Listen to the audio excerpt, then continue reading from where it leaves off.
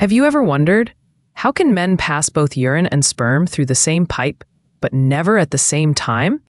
In the male body, there's one shared tube called the urethra, used for both urine and semen. But here's the trick. A small muscle called the internal urethral sphincter acts like a smart valve. During sexual arousal or ejaculation, this valve automatically closes the bladder's path, so only semen can pass through. And when you're urinating, the same system blocks semen from entering.